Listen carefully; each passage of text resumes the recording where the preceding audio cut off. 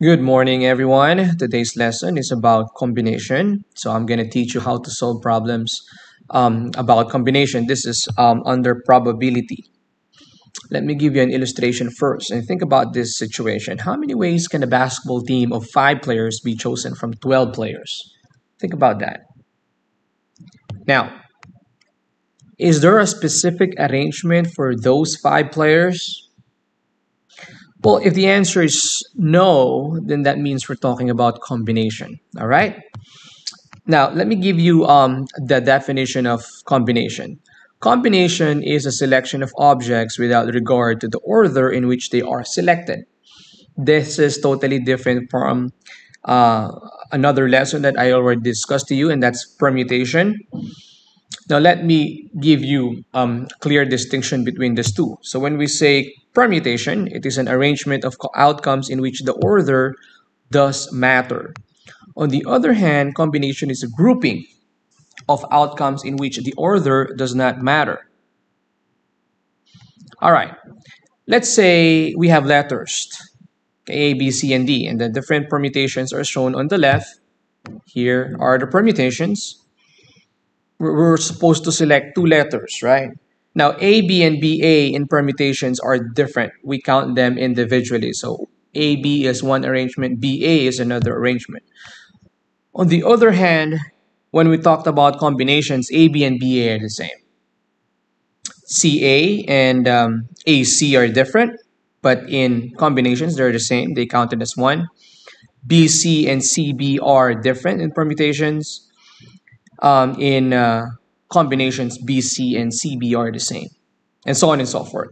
So that will give us a clear distinction or difference between those two. All right. Now, can someone or can you tell me whether a specific situation is combination or permutation? Let's have this one. So there are 100 people, or sorry, there are 100 people at a meeting. They each shake hands with everyone else. Is there a specific arrangement if you are shaking hands? The answer is no, so that's combination. How about this one? You are sitting, you are setting the combination, although you see the word combination here, on a 3-digit lock. So think about that. Let's say 321. Is it different from 123? When we talked about passcode 3-digit lock, are those two different? Yes, they are different. So therefore, we're talking about permutation. How about this one? I'm going to give you 5 seconds to think about number 3.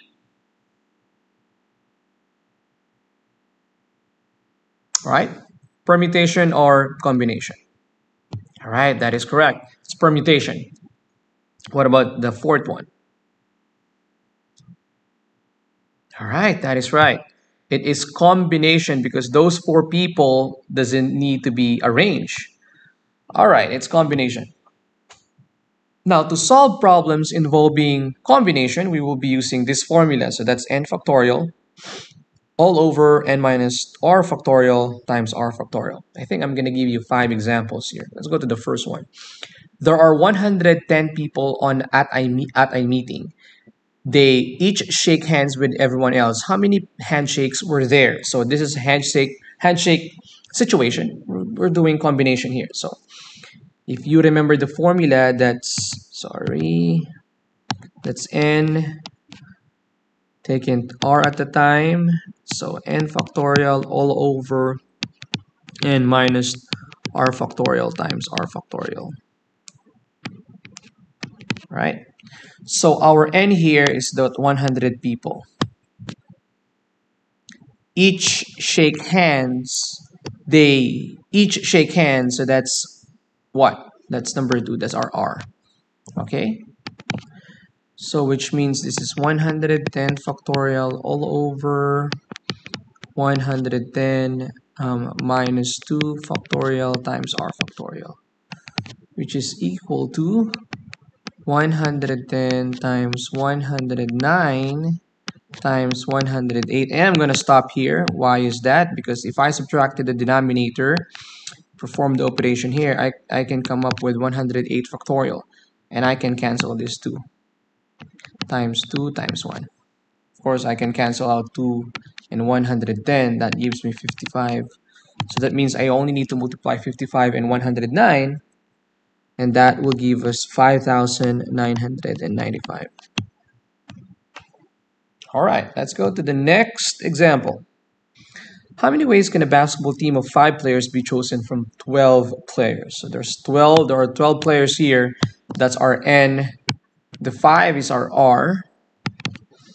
So this will be equal to 12 factorial all over 12 minus 5 factorial times 5 factorial, which is equal to 12 times 11 times 10 times 9 times 8 times 7 factorial all over 7 factorial times 5 times 4 times 3 times 2 times 1. So notice again I stopped with 7 factorial because I'm expecting to cancel that out. Now let's try to simplify this. 2 and 8 is 4, 3 and 9 is 3. This is 4 and 4, 5 and 10 is equal to 2. So that means I just need to multiply 12 times 11 times 2 and times 3, which is equivalent to 792. All right, let me give you one last, the third example. So 12 points lie on a circle. How many cyclic quadrilaterals can be drawn using these points?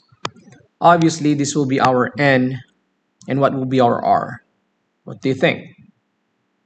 Okay, we're talking about here cyclic quadrilateral. So that means it has 4 vertices, so that's 4. Now just to give you an idea what this is the circle. The question is how many quadrilaterals can we draw here? The cyclic quadrilateral, if there are 12 points lie in a circle. So let's say 1, 2, 3, 4, 5, 6, 7, 8, 9, 10, 11, 12. I know my circle is not perfect. So let's say we have A, B, C, D, E, F, G, H, I, J, K, and then L. So let's say this is a cyclic quadrilateral right here. That one. We can also have this. And that one. We can also have this. And that one. So etc. etc. Okay? So we can do that manually, or we can just use the formula. Let's use the formula. So this is 12 factorial all over 12 minus 4 times 4 factorial. So this is 12 times 11 times 10 times 9 times 8. And again, I'm going to stop with 8 because the denominator tells me that 12 minus 4 is equal to 8 factorial. I can cancel that 8 factorial there. Here. Okay. So I think I can cancel this 10 and 2. That gives me 5. 9 and 3. That gives me 3. 4 and 12. That gives me 3. So 3 times 11 times 5 and times 3. Yep. That's 200 and... No. 495. All right. I know that's a lot, right? Okay, let's go to the next example. In a class, there are 27 boys and 14 girls. Let me stop there for a while. The teacher wants to select 2 boys. So out of the 27, the teacher wants to select 2 boys. And out of the 14, the teacher wants to select 2 girls. To represent the class for a function, in how many ways can the teacher make this selection? So there you go. So this is equal to 27, or 27 taken 2 at a time, times 14 taken 2 at a time. All right, so this is 27 factorial all over 7 minus 2 factorial times 2 factorial times 14 factorial over 14 minus 2 factorial times 2 factorial. So 27 means 20 7 times 26 times 25. I'm going to stop here.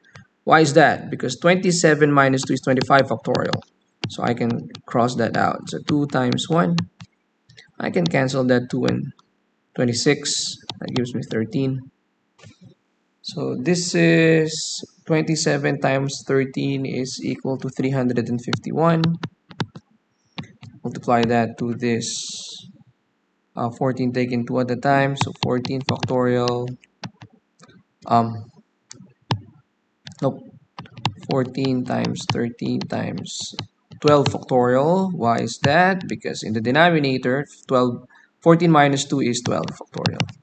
So I can cancel that. So 2 times 1. Okay, 7 times 13 is equal to 91. Multiply those two. The answer will be 31,941. All right, let's go to the last example. In a box, there are 5 black pens. So we have the 5 black pens, the white, and then the 4 red pens. In how many ways can 2 black pens, 2 white pens, and 2 red pens can be chosen? So 5, 3 white pens, and 4 red. There you go. So let's set up the problem first. Equals. So this is 5 factorial all over 5 minus 2 factorial 2 factorial times 3 factorial all over 3 minus 2 factorial 2 times 2 factorial 2 factorial times 4 factorial all over 4 minus 2 factorial times 2 factorial. All right, here we go. This is 5 times 4 times 3 factorial. Okay, cancel the 3. 2 times 1, I can cancel that. So this gives me 10. 3 factorial is 3 times 2 times 1. And then this one is 1 factorial times 2 times factorial. So I can cancel this. And then I can cancel the 2 and 1. That gives me 3 here. Let me erase this. And then the last one will be 4 times 3 times 2 factorial. So that's 2 factorial. I can cancel that. 2 times 1. This is 2 and 1. That's 2.